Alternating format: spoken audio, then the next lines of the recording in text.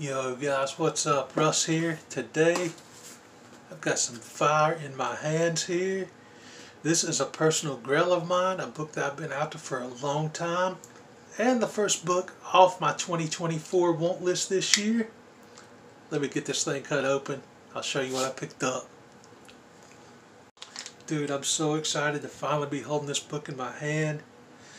It is an extremely well presenting low-grade book. It's a 2.0 copy of Fantastic Four, issue 45. Look at that. The colors on the cover are absolutely popping. I'm going to have to switch this thing around to the back camera to do it some more justice. I almost picked this up last year at Heroes Con in Charlotte back in June, but it was a higher grade copy and it was way over my budget. I found this for $80 with free shipping. So with tax, I think it was like 85 something.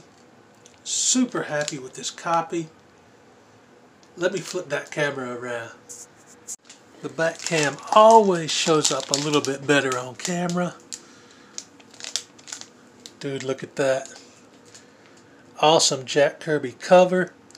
I do eventually want to pick up an issue 46 to go with this. Also in a 2.0 if I can find it, just because I like my grades to match. It's an OCD thing. Plus, the lower the grade, the cheaper the price.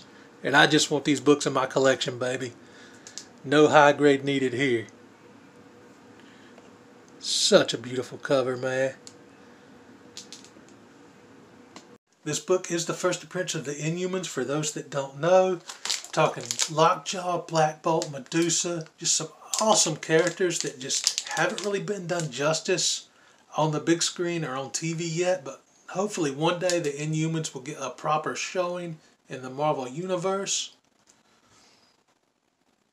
Quick correction here from Future Russ. While I was editing, I was doing some research on Medusa, and the more you know. Turns out she made her first appearance in Fantastic Four issue 36 as part of the Frightful Four. I've always thought she was an Inhuman, but you never know till you start researching, I guess. I think issue 46 is credited for having the first full appearance of Black Bolt and Lockjaw, but they do appear in this issue. It doesn't state a cameo, it does say first appearance, Lockjaw and the Inhumans, Black Bolt, Crystal. I believe Medusa, even though she isn't pictured, like named here, but she is on the cover. And they are pictured in a panel in the back. I'll see if I can find that photo and put it up here. But in any case, I do plan on getting issue 46 in the future to go with this cover.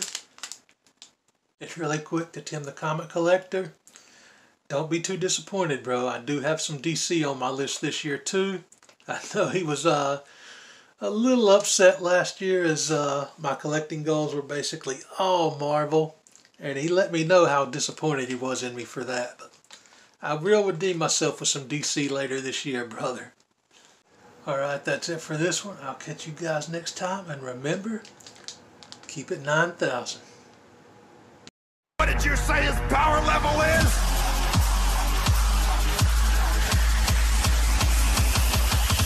It's over 9,000!